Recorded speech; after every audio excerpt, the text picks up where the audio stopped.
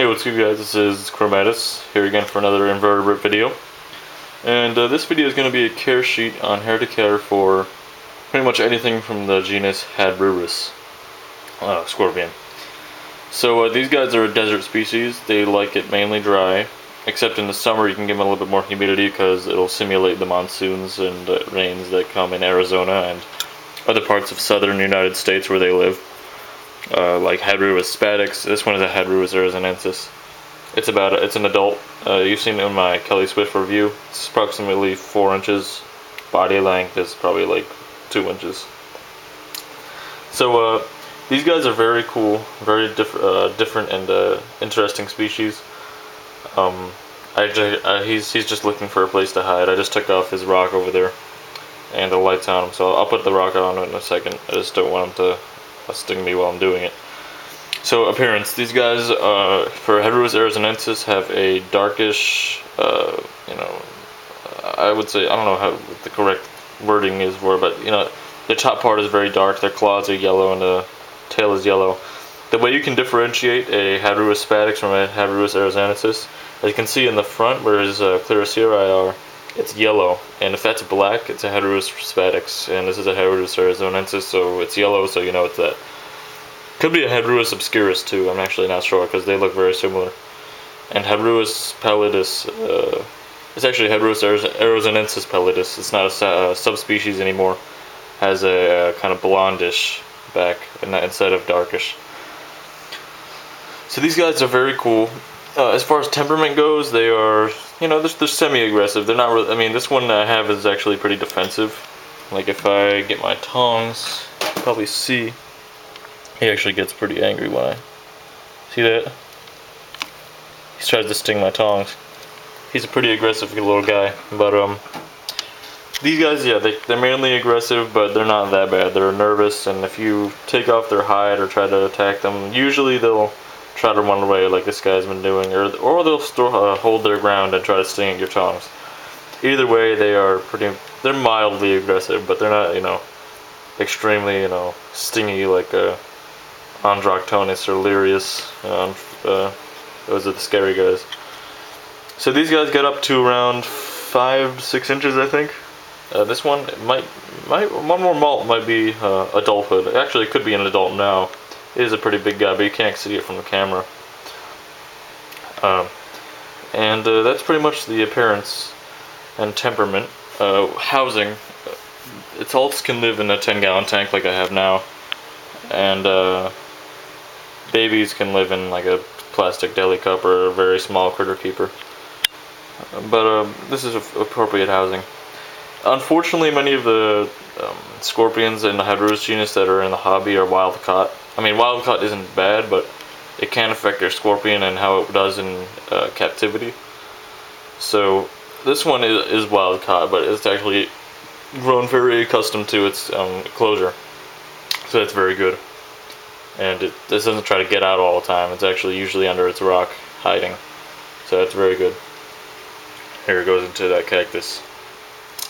For substrate, these guys are big burrowing species. All they do is burrow.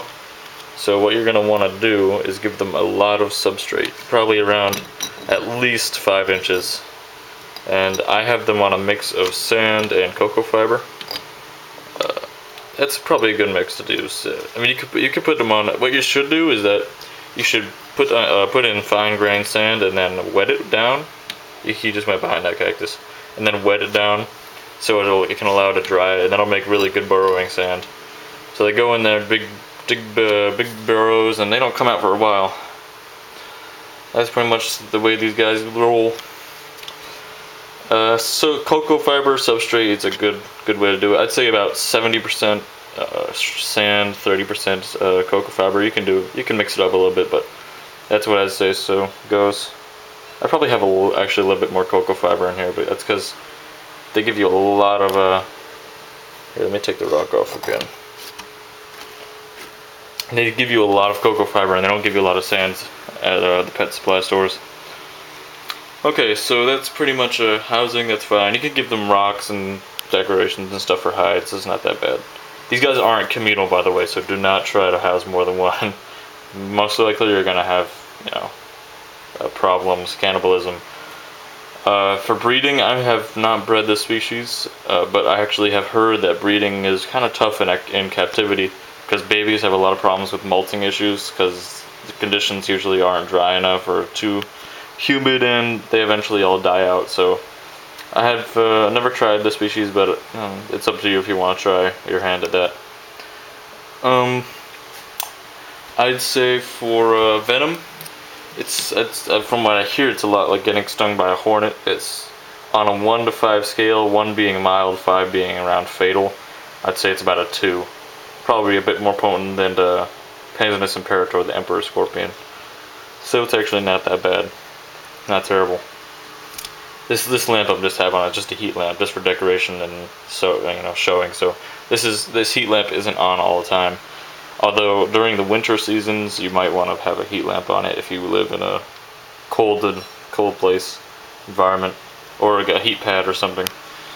And you can monitor temperature with those type of things.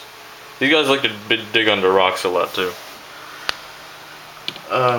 Let's see. I mean, for diet, you can give them other invertebrates. I'd say for adults, 2 to 4 crickets a day.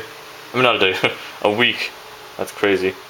Yeah, 2 to 4 crickets a day is fine. You don't need to overfeed them. I kind of feel like I overfed this guy a little bit.